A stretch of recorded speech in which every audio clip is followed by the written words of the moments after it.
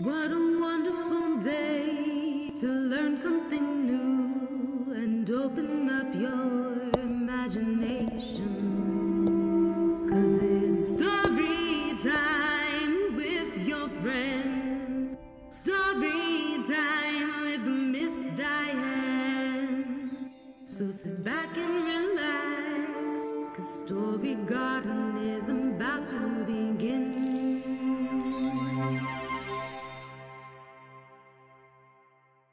Hello, everyone, and welcome to the Story Garden with your host, Miss Diann. I'm so happy you're here with me today. We have a special guest all the way from Nova Scotia, Canada. He is a famous YouTube star. He reviews books for all of us, and he does an amazing job. So let's welcome the famous Wild Willie, who does the book review. Here we are. Hello, Willie. Hi. How are you today? Good. How are you? Fine. So it's about a little after 10 here. What time is it in Nova Scotia? It's 12:17. 12:17. Oh, it's lunchtime. You must be starving. No, I already had lunch. So. Oh, okay, good.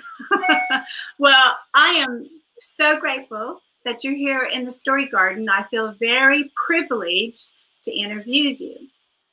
So, boys and girls, the way we met was through YouTube. And I woke up one day and received an email from my publisher who said, "You're famous, you're on the YouTube, Wild Willie." And I was like, what? And so I watched you, and I want to tell you that I was so honored that you read my books and you did a review on all three. Thank you so very much. And I got good reviews. So that was exciting. I was a little scared until you told me I passed. But mostly, I was really impressed with you. Now the teacher in me is coming out, but I want to take this moment, boys and girls. Wild Willie is an inspiration, so I really want you to go to his YouTube site, which he'll share with you in a few minutes, and be inspired, because Wild Willie, the way you talk about the books, your energy and your love of books really comes through, and that is an inspiration to everyone. So thank you so very much. Thank you. You're welcome. So I understand today you have a story to read in the Story Garden. Is that right? Yes. And what's the name of the book? The book is called Sending You Sammy. Can you say it one more time? Sending You Sammy. Sending You Sammy. Well, that's exciting. And who wrote it? Sarah, which is my mom. Hi, Mom. Okay. Well, without any further ado, because the kiddos are all ready to hear from you, I am going to step away and let you read. And then I'll come back on when you're all finished. So make sure you say the end. No, I'm just teasing. Okay? Oh, there's that smile I love. Okay, here we go.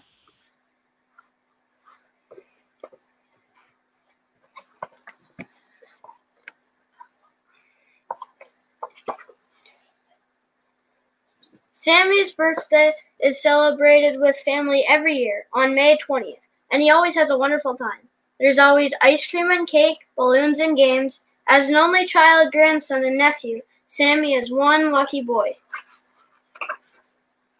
On his 10th birthday, however, he chose grapes instead of chips. He asked his mother for watermelon instead of candy, and for juice instead of pop.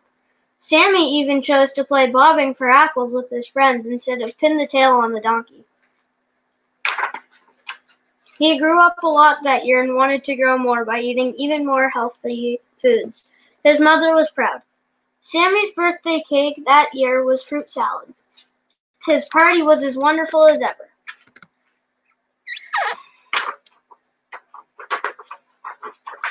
When he went home, he moved all of his gifts to his room. He began by putting books on shelves and his toys in his toy box. Clothes were neatly folded and put in drawers. He reached for the closet door to hang up his new pants when he heard a strange sound, like someone moving behind the door. Slowly, he reached for the handle and turned it. "Hello, Sammy. Happy birthday," the man said. "How was your day?"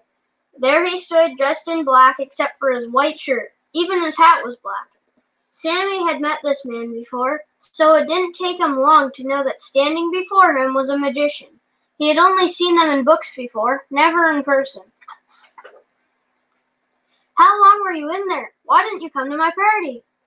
"I have come only to see you. Let's sit down and talk." Sammy sits in his beanbag chair, and the man sits on the bed across from him. Everything was happening so quickly that Sammy had no time to be frightened. The magician began, "My boss had me watching you for a while, and we were both very happy with what I saw.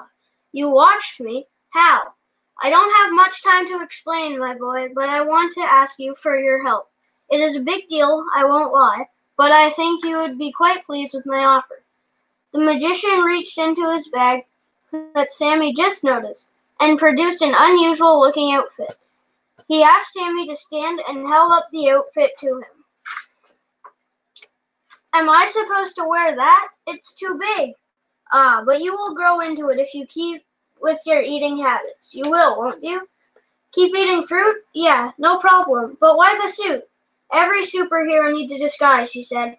Sammy smiled. His eyes suddenly became bright, but he had more questions. "You want me to be a superhero? How? Why me? What would I do?" "As a superhero, you'll gain tasks as you grow older, and the task will become harder. What you do will depend on what you are able to do. I will visit when you have earned a new power and instruct you as to your next task. You cannot fail a task, so do not worry. Even if you need help after you've tried the task several times, you can take a break. Just go out with friends to do schoolwork or take a few days off." "I still have to do homework?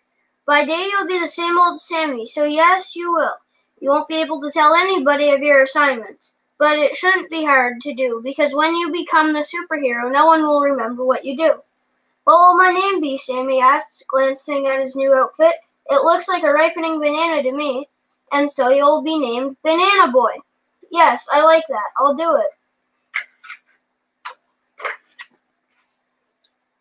"I thought you would. There's only one more thing for me to tell you, and that is your first task. Your friend Jason hasn't been eating very many healthy foods, and your job as Banana Boy is to change that. Your party was a good start for him, but we need this to be an ongoing diet for him. His parents want him to eat a lot healthier by choosing fruit more than junk food. This should be an easy task for you because you know him, so go forth and I'll be back in no time." And with that, Sammy was alone. The magician simply disappeared. The boy checked the closet, empty. Sammy turned to look at his clock. 9 p.m. Time for bed. He changed, brushed his teeth, and went to bed. The costume was still lying in his way, so he reached for it. The banana suit came alive. It undressed Sammy, and soon he was wearing it. "What just happened?" Amazingly, the suit responded in the magician's voice. "All night you'll become Banana Boy. You will no longer need sleep as a superhero. Your parents will no longer check at you at night. Don't worry. Also, will you talk to me all the time?" "I can't, but it won't be often. I can, but it won't be often." Now Jason is waiting. He is alert, but not really awake. What he agrees to do, he'll do. If he doesn't agree tonight, you'll go back. He won't remember your visit. At school he may tell you he had a dream about a superhero, but it will not be detailed. You can't tell him anything. Good luck." Sammy chose to be adventurous and climbed out of his first-story window. He was grinning ear to ear. He began walking down the streets towards his friend's house. His walk was faster than normal. He arrived at Jason's house in no time at all. He stared at the front door.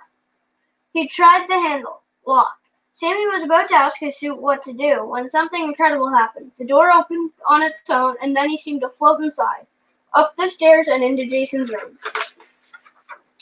As the magician said, Jason was waiting. He was sitting on the edge of the bed staring at the wall. Banana Boy's job began. He sat beside Jason and said, "Hi," his voice now deeper, like that of the superheroes he saw in movies. Banana Boy kept talking, even though Jason didn't seem to be responding. "Chocolate is only a snack. Fruit is delicious and will make you strong. You can choose between melons, berries, apples, and oranges. Your schoolwork becomes easier. You'll have more energy. Gym classes will be easier because you will run faster and jump higher. Chips are okay, but they're made out of potatoes. Just eat your potatoes at supper. Vegetables are not scary. Carrots, corn, cucumbers, and mushrooms, all fun things to eat. I'm not scary, I'm cool. I'm a banana filled with nutrition. I'm Banana Boy and here to help. Please promise you that you will try." "I promise," Jason said with a smile. "Shake on it," and they shook. The Banana Boy tucked him back into bed. He hoped his words got through to Jason. All he could do was wait. He returned home floating back this time. The night passed faster than Sammy had thought. Sammy entered his room. The alarm sounded for him to get up. He changed into his school clothes and went downstairs. Breakfast was served as usual. Sammy ate and then went to school. His parents never asked any questions about that night. At school, he met Jason, and it was, as the magician said, business as usual. The first break, he saw Jason was eating a banana. Sammy asked him where his usual chocolate bar was. "I'm happy you asked. I had this strange dream last night. I only remember a banana being in my room. I woke up craving a banana and decided to have one, so here it is." Sammy was just finishing up his apple when the bell rang. It was time for gym. Sammy kept a close eye on Jason during class. He and the teacher saw a great improvement in Jason. They told him so. "I feel a lot better too," said Jason. "That banana was right." Sammy chuckled. School ended and Sammy returned home. After a short talk with his parents, he went up to his bedroom. The magician was waiting for him. Sammy closed the door. "Hello," Sammy said with a smile. "Congratulations, you did as well as I thought you would." "Thank you. Does this mean Jason will never eat junk food again?" "Of course not. He'll just eat a lot less, and that's all we can ask. He's still a kid." "It's good that you've learned to use your first power, floating. It will get easier as you go and will increase in power. For now, I have a different power to give you. Strength. It won't be a great amount, like the floating ability. It will increase with experience, but you need strength to complete your next task." "What is my next task?" "Oh, I'll be back in a few days to give you that. For now, just keep an eye on Jason," and with that, the magician disappeared. Sammy sat in the empty room and wondered, what will my next superhero task be? What a great story. And it inspires you to eat healthy, doesn't it? Yep. That surprised me. I was all ready for you to go save somebody, but this was all about taking care of yourself. Great job. And great job to you, Mom. Thank you. You're welcome. We'll have to talk some more about that wonderful story. What was your favorite part of the story, Willie? My favorite part was about how it was Sammy's birthday and he chose to eat healthier, and then because of that, the magician decided to make him the superhero. I love that too. So, what do you have a favorite picture? Well, I think this is actually my favorite picture. It's the one where the magician comes into his room with the suit. Ah, yes. Lovely. And who is the illustrator? Uh, Do you know? We hired him from Argentina, actually. Oh, how exciting. He did a great job, didn't he? He really did. Yeah, very, very. He didn't speak English, so that was a obstacle to get over, but his work stood out. Absolutely. Well, he did a lovely job, and I think everybody should buy this book. Where can we get it? Amazon. We can get it on Amazon. And is the book on Goodreads as well? It is, yes. Okay, good. I'll have to look for it, and I'll definitely add it to my to my story garden. I might have to order one, but then mail it to you, get you to sign it, and then send it back to me. Absolutely. So I have another question for you, Wild Willie. Yep. Can we order your shirt?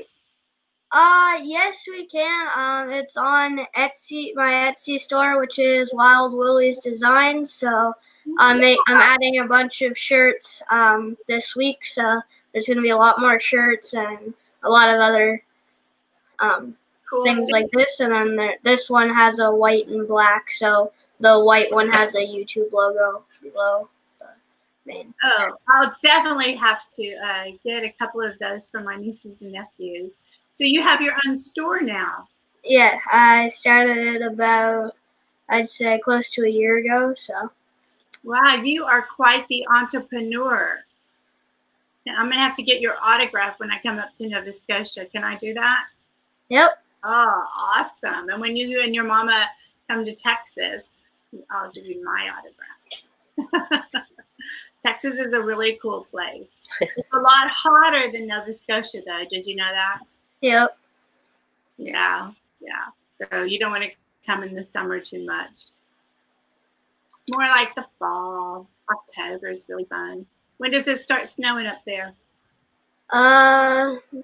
Well, it's different every year, but last year it started snowing around like late November, usually. Yeah, November. Okay. Well, that's perfect for the holidays, right? Speaking of, before we go, just so the kiddos can get to know you a little bit. So in America, Thanksgiving is all about harvest. And so we being the U.S., we started Thanksgiving with our ancestors who came from, from England to the U.K. and Denmark and places.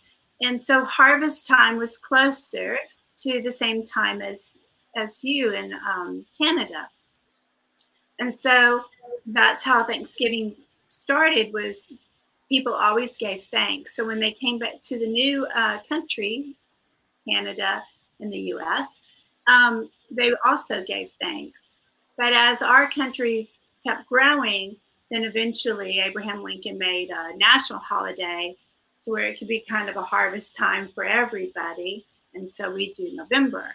But I believe your Thanksgiving, if I'm not mistaken, so tell me, it's in October, correct? Yep. In October, yes. And it's a wonderful time to have a harvest time. So maybe one of your superheroes could talk about the harvest time in Canada, because I think it's fun to know when other people have their Thanksgivings. It's really great. And the food up there is phenomenal. So, well, I really appreciate you sharing this story with us. I hope you'll come back to the Story Garden and share another story. Would you be willing to do that? Yes, definitely. Great. And also, either right now or in an email, if you would like to share with me some books, and if you have one in mind right now for your age group for me to read, that would be great. Well, a really good one that I was thinking of is O.C. Daniel by Wesley King. Ah, what's that about? It's about it's about one kid mainly, Daniel, but there's a lot of other characters, and actually one of the characters, Sarah, in the book, he just wrote another book about Sarah in the Search for Normal. So that book's like not in a series, but it connects with a lot of other books. Good, good, because I have more people viewing the Story Garden that want some older books too. So I'm going to be doing both age groups. So I really appreciate you telling me, because you are the YouTube star of book reviews. So I'm going to rely on you quite a bit, okay? Yep. And before you go, tell everyone how to find you on YouTube. So my channel is Wild Wille's Book Reviews. So this is the one where I review books and do interviews and things like that. I have another channel, which is just like, one of my videos is just playing the piano and doing other fun stuff other than book reviews. So that one's Wild Willie's World. So yeah.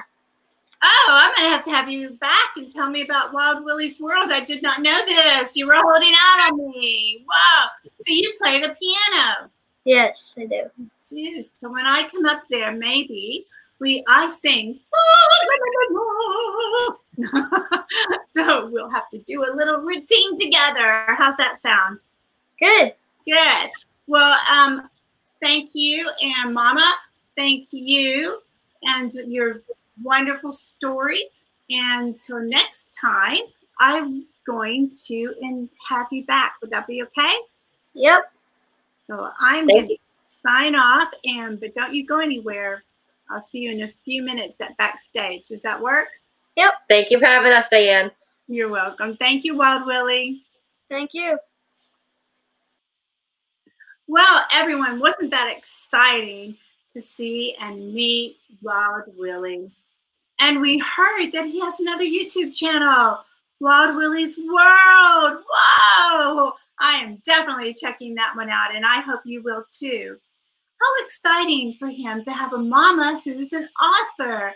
Now I know why he's inspired reading. He has a famous Nova Scotia author. So I will definitely have to interview her as well. I hope you get that book. I hope you enjoyed him reading it. I know I enjoyed it, and I'm going to keep watching him over and over because I loved that story so much. Well, boys and girls, it's time to go. But remember, always to embrace imagination. Till next time, have a great day.